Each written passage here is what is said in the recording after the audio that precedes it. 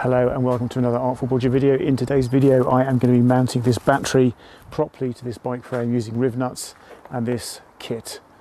Coming up next.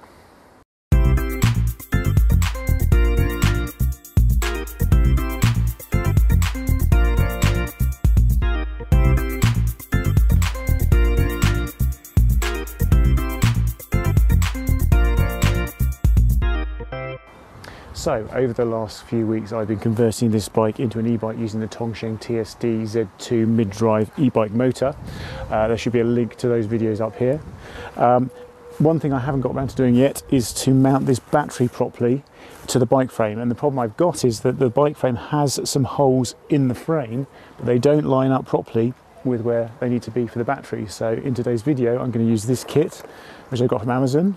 I'll put a link in the description below, to create a new threaded hole using a rivnut.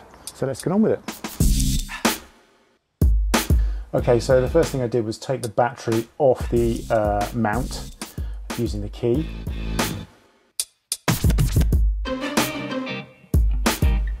Now remember, currently the mount is held with one screw. So what I did was loosen that screw off slightly, which enabled me then to put a piece of tape underneath the mount so I could easily mark where the second hole needed to be drilled.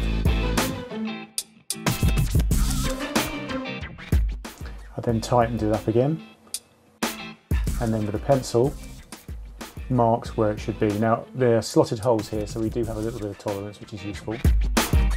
Then took the mount off entirely. So because of the design of this bike, it's quite easy to measure where the hole goes sideways. So here's another bike that I've been working on, and as you can see in this instance, it's very difficult to measure where the hole goes. So the answer is to use a ruler, and you line the ruler up with the existing holes that are already in the frame, and of course that then means that your new hole will be in alignment too. Once I mark the hole, I'm using a centre punch, mark where the hole needs to be drilled. Now obviously there's an added challenge that you've got a small space to work with in the frame, so I had to come in from one side.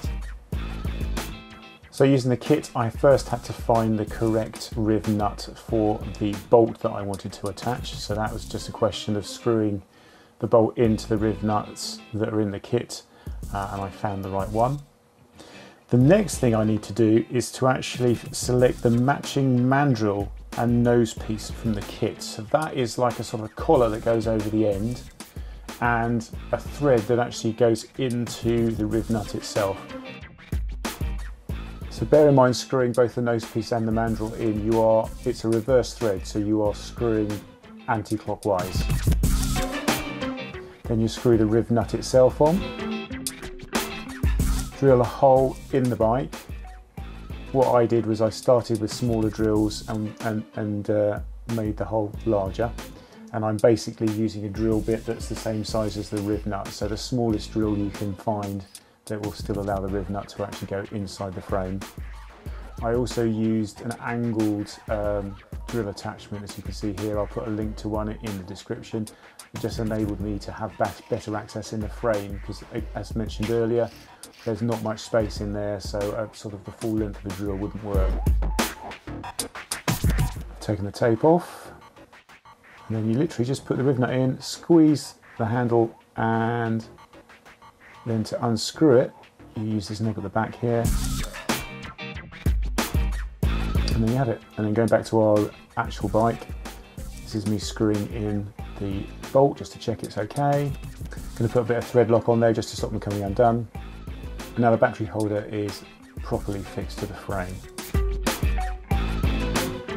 And we put the battery back on again, slide it on, and then lock with the key.